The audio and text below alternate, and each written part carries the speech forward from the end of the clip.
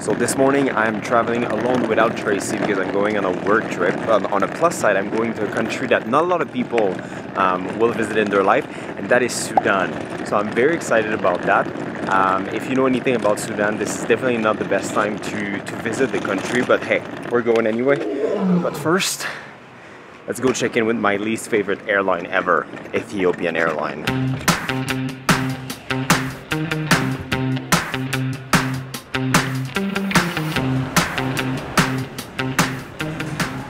The one thing I love about traveling without Tracy is that I don't have to be at the airport like 3.5, 4 hours in advance because she's always stressed when she travels. So I showed up here less than 2 hours in advance and look at me, ready to board the plane. Anyway, all that to say that it's plenty of time because Ethiopian is probably going to be late anyway.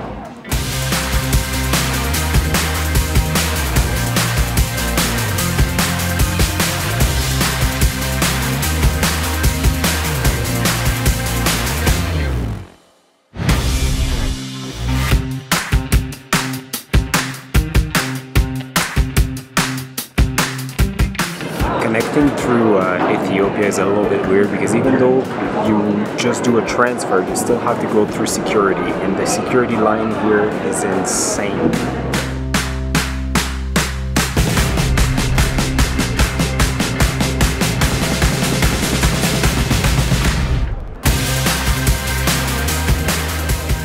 It's not even 8 a.m. and this airport is buzzing. That being said, I was walking through the airport and at some point there's like a big cloud of smoke like behind me. There's 2 coffee shops. I wish I had liked coffee, but I don't.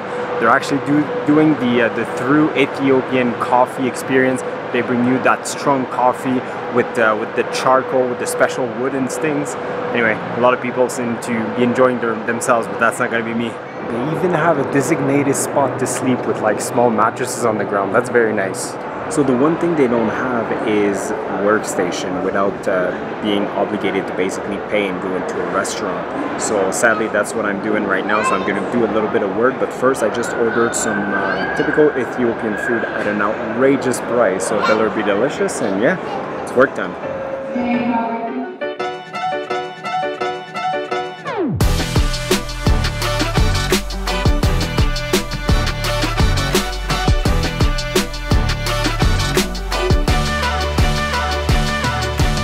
So I wanted to eat something more Ethiopian typical because guess what? I'm in Ethiopia for a few hours, right? So I got the, what is it? Tibbs Fear, something like that. It's with the injera bread, you know, that sour flatbread.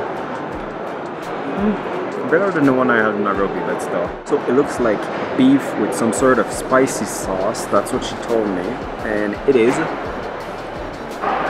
pretty good. There's just something about eating with your hands.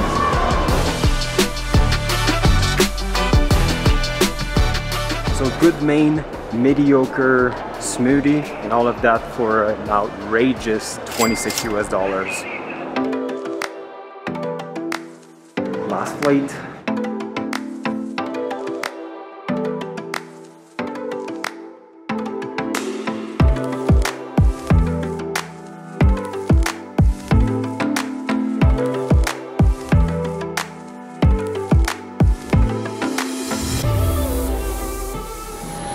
It is hot. They just put everyone on the bus, but just across the street, the plane is literally like, I don't know if you can see it through the phone, it's right there.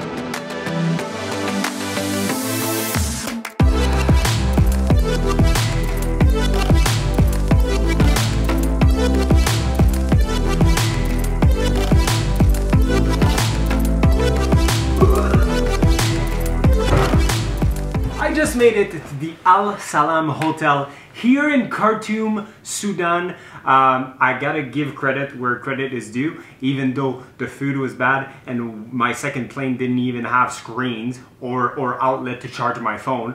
Both flights were on time, so good job Ethiopian Airlines. Now I'm very fortunate because like this hotel right now here in Khartoum is the nicest hotel in town.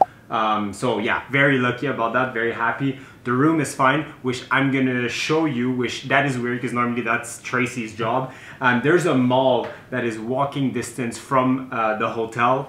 So we're gonna go check that out as well, because what does a mall in Sudan look like? I have no clue. I saw Pizza Hut, so there's that.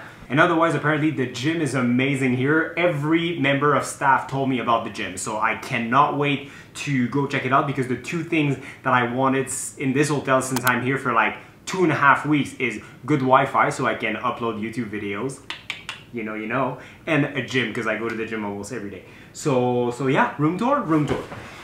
Okay, we're gonna start from the entrance, but I tell you right now, the only thing I really want to show you is the view from the hotel, which is unique. Let's say unique. So left to the entrance, we have the bathroom. So normal bathrooms, yes, perfect, sink. The only weird thing is that this is the bath and this is the shower, and they're kind of combined together, you know what I mean? Then from the bathroom, a lot of space to put your clothes, which I'm gonna do, believe it or not. I am not gonna live out of my suitcase because I'm here for too long. Nice queen bed. It's pretty comfy. I mean, I just jumped on it and it was totally fine. We get a TV there behind me, a nice olive green wall that I'm probably gonna be tired of after 2.5 weeks. Otherwise, a nice couch there. I'm gonna spend most of my time here editing YouTube videos. Apparently the Wi-Fi is good enough here, so I'm very happy about that. But we'll see when I try to upload like a 4K video. Yeah, more storage, a fridge, not here but here. Put some snacks and yeah, couch there. Pièce de résistance. You ready for the view? It's really, I find it really creepy.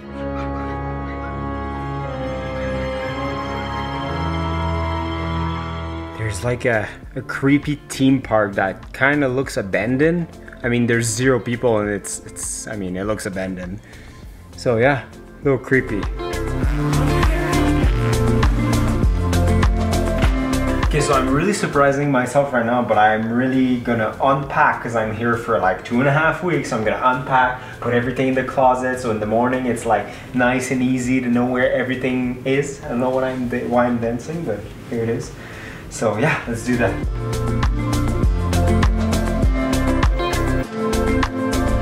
Ta-da! Not bad, right? All my shirts and stuff, got all my underwears and socks, got my supplement, pre-workout and everything. Damn, this is home, guys, this is home. Except there's a creepy, it's so creepy.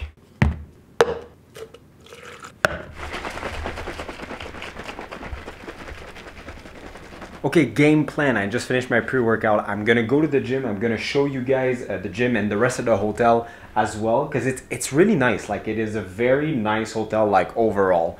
So we're gonna do that. After that, we're gonna come back to the room and I'm gonna talk to you about a few things, why it is not ideal to visit Sudan right now, and what are my plans. I have some big plans. I contacted some people because everything was done very last minute. So anyway, I'm full of pre-workout. I need to go work out.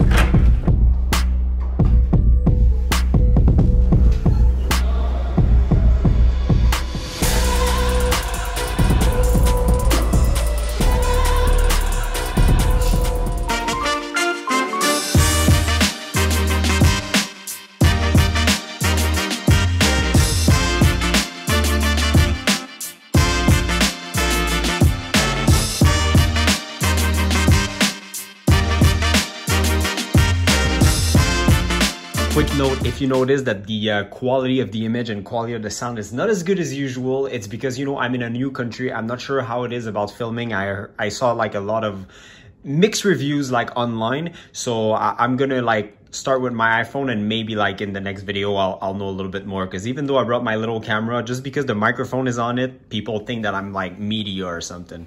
Okay, so quick note about the hotel. The gym is amazing. The hotel in general looks really good. Like, it's kind of a luxurious hotel. Like, I would give it like for sure a 4-star. I'm sure it's considered a 5-star here. It is great, no complaints at all. Can't wait to try the food tonight. Otherwise, there's a massive pool outside, bunch of kids playing around and everything. That's very nice. There's a bar at the pool as well that only serves like coffee, water, like, and that kind of stuff, because it's actually, Sudan is actually a dry country, so no wine, no beer, no gin, no anything like that. Otherwise, as soon as you come in, the reception is very nice with the light, the darker color and everything. I truly like the style of it. The gym even has like a juice bar, so that's very good. Now, why isn't it ideal to visit Sudan Sudan right now? Well, there's two main reasons. First of all, in October 2021, there was a seizure of power here, so there's no stable government in place right now in Sudan, and that creates a lot of political tension in the country. Just today, there is a massive protest downtown Khartoum, basically, and those protests often turns into violence, and people are killed and things like that every single week. So there's that. That is not ideal. If you look at any kind of travel advisory from Canada, the States, and all those countries, it's like non-essential travel, do not go kind of thing. So there's that. The second reason, it is the hot season, guys. When I landed here, it was 43 degrees, and not like a 43 humid, a 43 dry. So it is extremely hot. The sun is burning. I'm gonna need a lot of... I forgot sunscreen. I just realized that I forgot sunscreen. Oh well. So I'll try to not go outside too much then. So here's the plan for Sudan. In this video, I think I'm gonna go to the mall beside the hotel. It's about 400 meters. It looks decent. Like apparently it's the biggest mall in Sudan. So we'll go see what's in there. I have no clue. Now, I think I'm gonna make I'm gonna try to make a second video. There's a lot to see in Sudan, and even though the situation is not ideal, I truly think that there's great people, a lot of delicious food, and a lot of cool place to discover in this country. And you guys know me, I'm all about positivity, and I want to shed some positive light on Sudan because it is a country that not a lot of people visit, and I'm sure there's cool things to see. So I try to link up with some local people, local travel agency, and I'm gonna try to do some last minute thing. And when I say last minute, guys, like 24 hours ago, I was sleeping in that crazy Land Cruiser, and I was still on that road trip. So this trip is like, there's zero planning, zero organization. It's very, very last minute. So that will be the plan. I truly hope that I'm going to be able to do it because I want to experience the culture. I want to meet some people, eat food, go see the pyramids, oldest pyramids like in Africa or even in the world. Maybe not in the world, but in Africa for sure. They're older than Egypt. So that's the plan. Yeah. Okay, now let's go check out Afra shopping mall. I don't know what to expect, but let's do that before supper.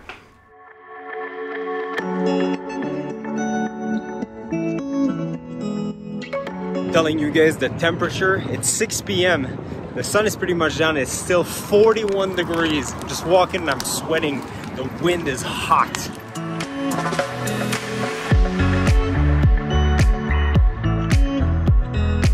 As soon as I enter the mall, power outage. So right now I'm in Salam Mart. It's like a grocery store with like household items that you can buy, but there's just something that feels wrong being in a store like this when all the lights are off. Just like feels like I'm a looter. And the power is back again, not sure for how long. Anyway, they seem to have like a lot of American brands like Frosted Flakes and like Reese's Puff cereals and things like that. But what's very confusing is that there's no prices on anything apart from fruits and vegetables. So I'm not sure how that works.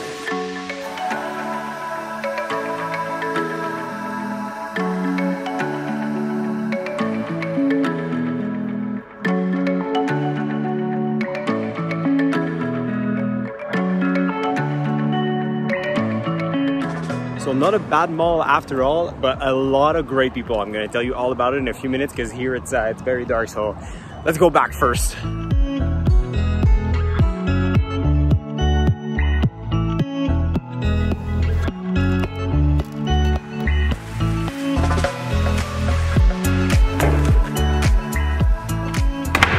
So the mall is a little run down, but I mean like there's everything you can expect in a mall and more, to be honest. There's an ice rink, didn't have ice in the ice rink, but still there's a cinema, there's like an arcade and place for kids, there's bowling. The fun part is that there's probably more food spot than any other thing in the mall, and out of those like 10-12 different food spot, half of them are pizza. So Sudanese people, they must like pizza. So I spoke to a few people and all my interaction were really positive. Like Sudanese people, good job, like you guys like see first impression, very nice people.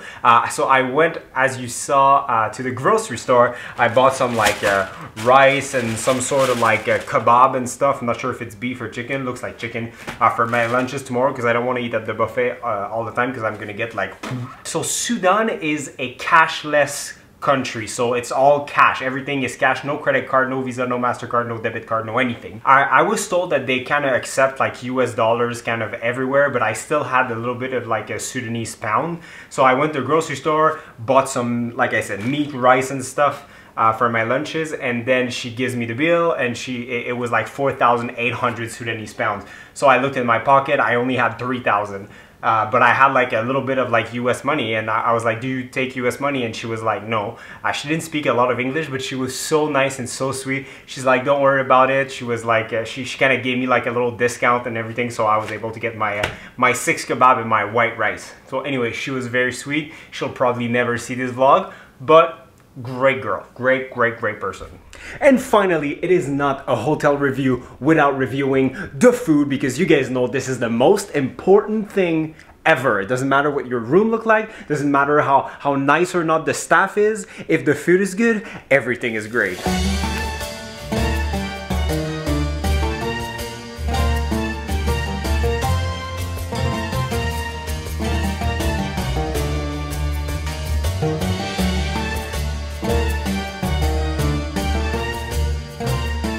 If this tastes half as good as it looks, it's gonna be great.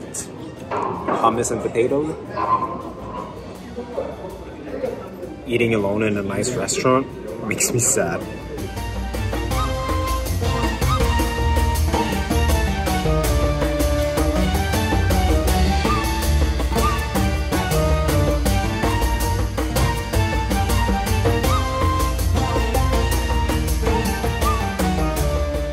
That was the best hotel buffet I ever had in my entire life. Everything was outstanding, delicious. And I was like, man, it's gonna be very hard not to go there every single evening for 2.5 weeks, until I got the check. 1 Coke Zero and 1 buffet entrance, or whatever you want to call it. The only food I had is the plate that I showed you and the 2 little cake thingies. $54 USD, 24,000 Sudanese pounds. That is outrageous. So I'm never going back. Anyway, I hope you enjoyed this video. It was a little bit all over the place. I'm super tired. It's almost 9 o'clock here, and I woke up this morning at 2 a.m. So it's been a long day. Anyway, so I don't know what's gonna happen with me being in Sudan. I really hope that I'm going to be able to show you guys some more, because I really want to. I want to see the people, eat the food, and the pyramids, especially the pyramids. So yeah, otherwise, see you guys in the next one. I just had to do it. I don't think I'm allowed to say anything. A ton of bottles of water. That's true. Yes. Nice people. Dance move. Sudanese. So I found the bridge. I'm almost over the Nile. Just wait. Just wait.